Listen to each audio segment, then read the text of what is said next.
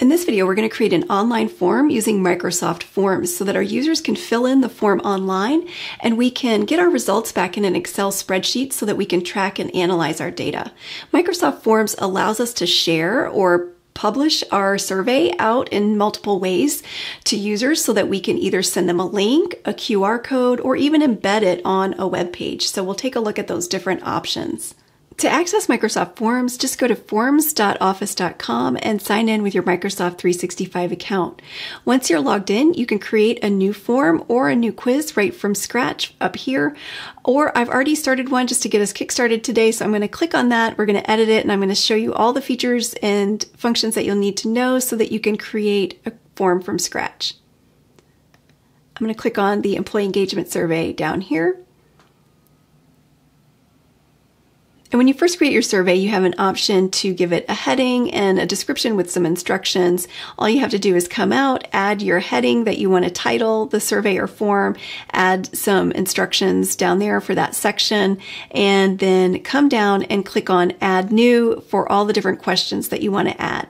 I've gone ahead and set this up with a couple of multiple choice questions. If I need to edit those, all I have to do is click on them to select them. I can update the question or the list responses. I can delete an option if I don't need it, or I can add another option if I do want to add another option.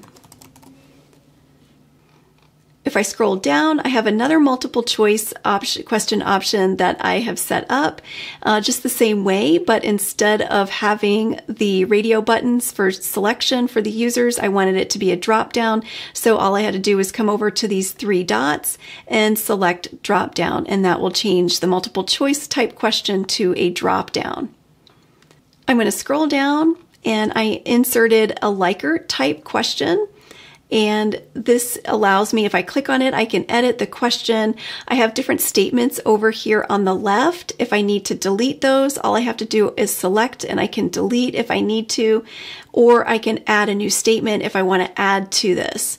Also, on the rating scale at the top, I can edit the labels up here. I can delete them if I don't need them, or I can add new. So if I wanted to add additional options up here, all I have to do is click the plus button.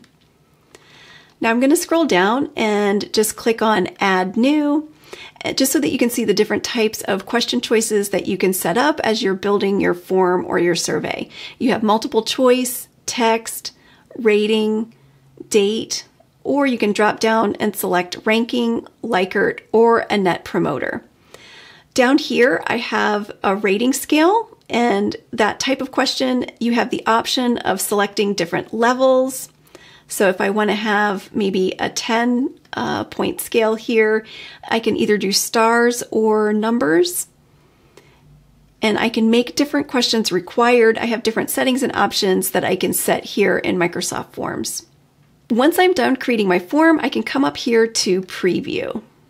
This will preview my survey of what it's going to look like for users either on a computer or a mobile device. So I can scroll and make sure that everything looks good the way I want it to. If I click on mobile, this will give me an example of what mobile users will see when they fill in the survey. So they'll be able to select the multiple choice options. They'll be able to drop down and select the drop down option. And when they get down to the Likert area, when they click on their responses, the statements will automatically just expand and collapse based on their selections here. So that's how that works on a mobile app. When they're done, they can click Submit. So that looks pretty good. I'm going to go back. Once I'm ready to send this out to users, I can click on the Send button, and I have different ways that I can publish the survey. So I can actually create a link. I can click on a short link. I can copy this, include it in an email that I can email out. I can click on this button. It'll generate a QR code that I can send out or display. And then I can also click on this button to get the code to embed this on a web page. So there's lots of different ways that I can publish my survey out. I'm going to go ahead and copy this link, and let's open up a new tab in our browser and paste that link and hit enter. Let's go ahead and respond to the survey.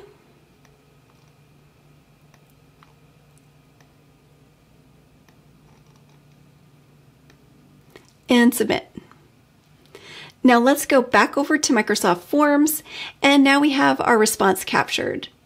I previously had another response out there, so now we have 2 responses, and this tab will give us a little bit of a dashboard view of our responses as they come in. And if we want to export our results into an Excel spreadsheet for further tracking and analysis, all we have to do is click on this button to open in Excel. This will download an Excel spreadsheet that we can open. I'm going to click on Enable Editing. And notice that the first several columns of the spreadsheet are going to include information that Microsoft Forms is going to put onto the responses as it tracks them, kind of a serial number, the date, and who it came from if it tracked that data. And then from here on, from columns F on, we have all of the responses to our form in our survey. So if we need to, we can sort and filter and analyze the data in Excel. Now let's take a look at how you can create a form. If you have a work or school Microsoft 365 account, you can actually access Excel online and initiate your form from there. And then your form will be dynamically linked to your spreadsheet, and you can see real-time updates as responses come in. Okay, once you're logged into your work account, let's open up the Excel app. And we're going to select a new blank workbook. And let's go to the Insert tab. And notice we have Microsoft Forms right here. Let's go ahead and click on that, and we're going to create a new form. And notice a new browser tab opens up, and we're able to start editing and creating a new form that will be dynamically linked to that spreadsheet. So let's go ahead and label our form and put a sample description. And let's just add a few questions here. We'll add a quick multiple choice. Okay, let's click on Add New, and let's add a new section just so you can see what that will look like for the users. We're going to drop down and select Section, and we'll call this Section 2. And we'll add a quick rating scale here. And let's go ahead and preview to see what that will look like. Notice when you add a new section, it will put a button down here at the bottom, so users will have to click Next to go to the next section of questions. On a mobile device, the same kind of thing. They'll have Back and Next buttons that they can go to the different sections of your survey or your form. All right, if this looks pretty good, we can actually go into the theme here. We can select a different background. Let's go ahead and just put a different color on this one. And we'll click on the Share option, shorten the URL, copy, and let's go ahead and respond to this. We'll open up a new browser tab and paste our survey link. We'll fill in our survey and hit Submit. Now, when we come back to the tab of Microsoft Forms and we come back, we see that we have our response recorded. We can go to that tab and again see our dashboard view.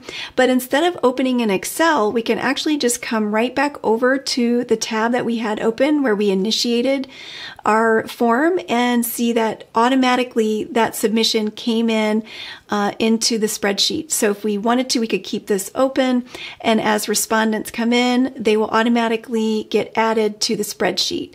You can save the spreadsheet. You can open this in the Excel desktop app and do further analysis once you've closed the survey or you're done looking at responses. Don't forget to share this video if you found it helpful. You can give it a thumbs up to like it and subscribe to my channel and click the bell to receive a notification every time I post a new video. Don't forget to visit my website, SharonSmithHR.com. Thank you so much for watching, and I'll see you next time.